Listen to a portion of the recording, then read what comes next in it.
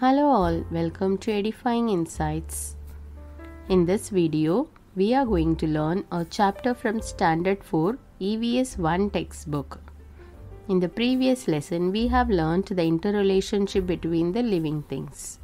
But the basic need of living thing is food, air and water.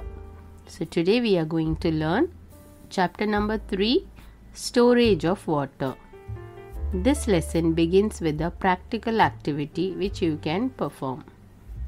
Make a small hillock of mud and stones in the schoolyard.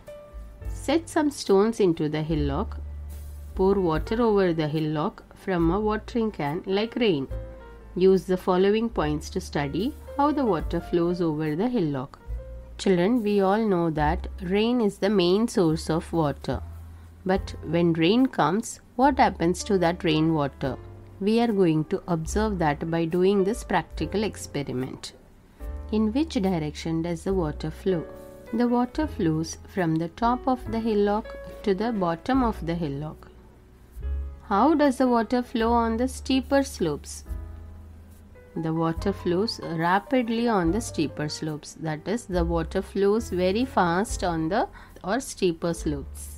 How does the water flow on the gentler slopes? The water flows slowly on the gentler slopes. Where the slope is not very steep or not very deep, the water flows gently. What happens when the stones cause an obstruction? When the stones cause an obstruction, or when there are stones in between when the water is flowing, some of the water changes its direction and flows rapidly in the outward direction.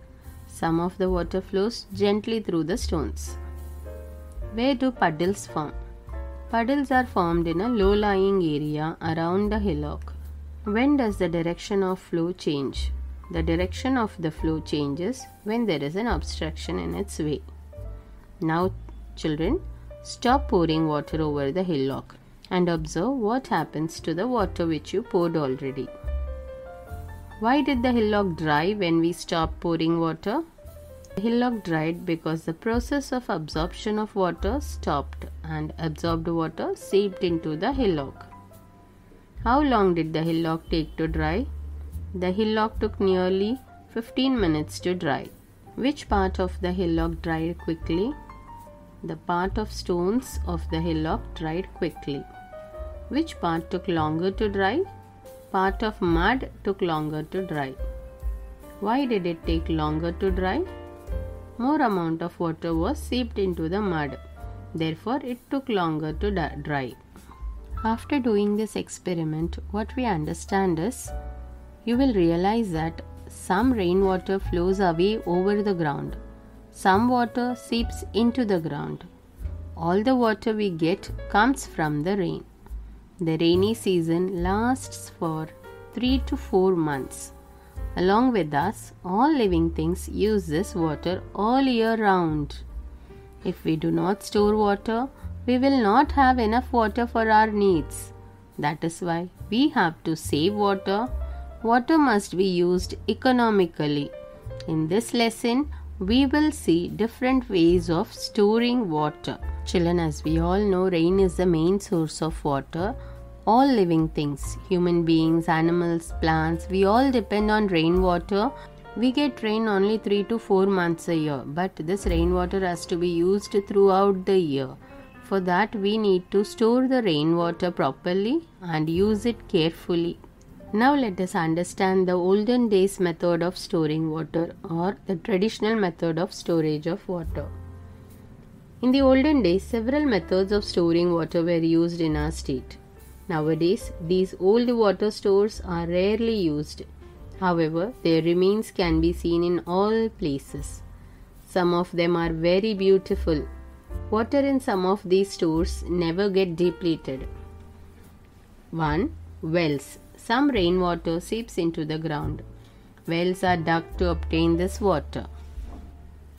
2. Water tanks in forts. People live on the hill forts in the past. They also needed water. The forts had reservoirs and tanks dug into the stone. 3. Draw wells. In the past, draw wells were dug to get drinking water. They were small wells from which water was drawn using a small pot tied to a rope. Atpadi in Sangli district had a draw well in every vada. The draw wells had water all year round. When the tap water system was introduced, the draw wells went out of use. Many were sealed. Now there are very few left in Atpadi. This can be seen in many villages.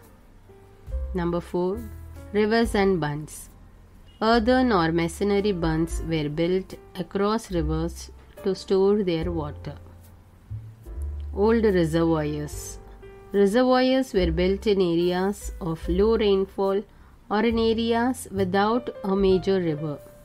Most of the reservoirs were built using stone or mortar. 6. Old tanks. Earlier, tanks were used to store water. Some large cities still have these old tanks. Some of them are still in use. These were the 6 traditional methods of storing water. Now children, there is a question for you. You have to find out what solution will you give to this question. Savni and Amaya get tap water in their house.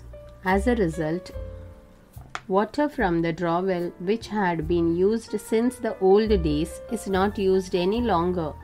Because of this, grandmother is upset. Suggest how Savni and Amaya can use the draw well water for purposes other than drinking. Savni and Amaya are getting tap water for drinking. So they can use this draw well water for the following purposes other than drinking. That is, it can be used for gardening. It can be given to animals to drink. It can be used for cleaning the house, washing clothes, etc. As years pass, new methods and new techniques are introduced in every field. Like that, in storing water also, new methods are introduced. So now let us understand them one by one. Number 1. Dams. The most important of all recent water storages is the dam. Dams made it possible to store huge quantities of water. As a result, more land was brought under cultivation. Cities began to grow. It became possible to set up factories and generate electricity. Maharashtra has several large dams such as Jayakwadi, Koyna, Ujni, Eldari. Jayakwadi Dam is built on River Godavari, Ujni Dam on River Bhima, Eldari Dam on River Purna. Number 2. Bore wells. Earlier, wells were dug to reach the water under the ground, but it was not possible to draw deep-seated groundwater. Now with the help of electric pumps, it is possible to do so. Bore wells are dug for this purpose. These wells are very deep but very narrow. These are the 2 modern methods of storing water which helps us to get rainwater throughout the year. Panpoi. It means drinking water stands. People out on the roads need water when they are thirsty. In some places, big clay jars of drinking water are kept for the use of such people. This water is offered free of charge. This is known as Panpoi. Panpois are set up by individuals or institutions. Panpois are very useful, especially in summer. When you are walking on the road and you feel thirsty, and if you find a panpoi near you, you can go and drink water freely. There is no cost for it. You don't have to pay anything. You can drink the water freely. We are in the state of Maharashtra. It is surrounded by many forts. Most of the hill forts are built by Chhatrapati Shivaji Maharaj. So while constructing these hill forts, he gave certain instructions to the people. Let us see them now. A fort or hill fort should be built after first finding out if there is water in the place. If there is no water and if it becomes necessary to fortify the place, then by breaking the rock, reservoirs and tanks should be built. One should not wholly depend upon the supposition that there is a spring water in the fort, and that is, it would somehow or other supply enough water. For storing water, 2 to 4 reservoirs should be constructed. Water from them should not be allowed to spent. The water in the fort should be well protected. These are the precautions or the instructions given by Shivaji Maharaj to the people before constructing the hill fort. Now children, we have come to the end of the lesson. So let us revise what we have learnt in this lesson. We have seen that storage of water is very important. The whole living thing is depend on the rain for the water for the whole year. Also, we have seen the traditional method of storing water and modern methods of storing water. Water is a natural resource. All living things need water. We must keep this in mind when we use water.